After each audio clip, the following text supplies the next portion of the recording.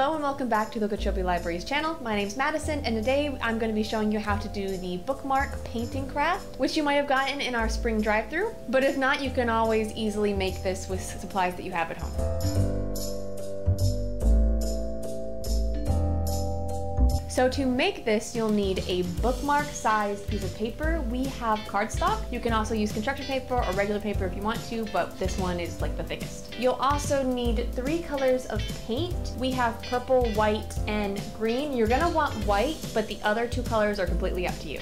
And then you'll need 6 Q-tips and a rubber band. So wrap them in a rubber band. And just to make sure that you don't make a mess with the painting, you might also need a paper plate or a piece of newspaper or another piece of paper or even tape just to tape off the edges. Whatever you have available to you will work. Alrighty, so let's get started.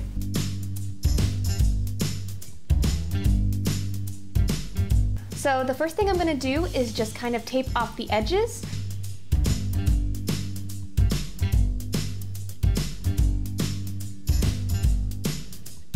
The next thing you're gonna do is you're gonna take your clump of 6 Q-tips and remove 2 of them from the bunch. And then you're gonna take one of them and open up your purple paint, dip the Q-tip into the purple paint, and then kind of make purple circles around the bookmark.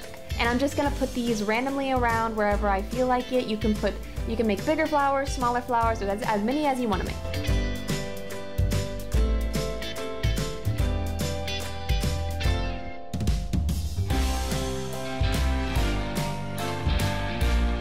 And then next you're gonna take your clump of 4 Q-tips together and the white paint. So you're gonna open up the white paint, and I'm gonna get a paper plate for this to kind of continue to control the mess so that I can mix the purple and the white together. So first you're gonna dab it into the purple, put some on the side of the plate. You don't have to use a plate, but I want to kind of to mix the colors perfectly. And then you're gonna dab it into the white and then mix those 2 together to make a lighter shade of purple.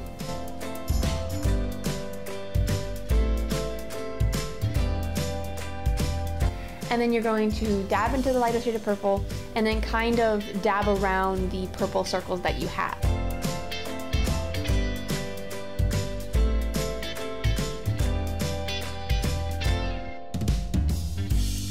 And then once you've successfully made your first round of lighter purple, you're just basically going to continue that process of taking more purple and some more white and adding more white every single time to kind of get a lighter shade of purple every single time you do it. So then you're just going to continue dabbing a new circle with the lighter paint every time and just kind of make the circle smaller.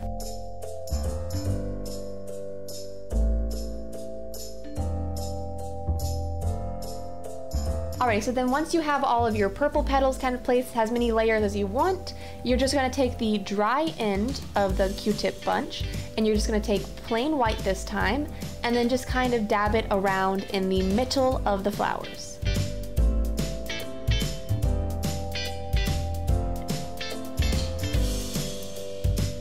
Alrighty, so the last thing you're gonna do once your flowers are completely done, so you're gonna use the second singular Q-tip that you pulled out in the beginning, and then you're just gonna finally pop open your green paint. And what you're gonna do with this is just kind of put leaves or stems anywhere that you want to, basically, if you wanna do that. So I'm just gonna dip this one into green and just kind of put the leaves wherever I want to. And you can even take a little bit of white and add it to the green like you did with the purple and make a little bit more dimension inside of the leaves like you did with the flowers in the different layers. And that was how to make the bookmark painting flower kit from the Spring Drive Thru. And if you like this video, feel free to like and subscribe. We have new videos coming out on our channel every single month that are related to either kid-themed videos or bookmarks and our movie morsel reviews. So all kinds of fun, family-friendly content all year round. Alrighty, and we hope you had fun making your bookmark, and have a great day.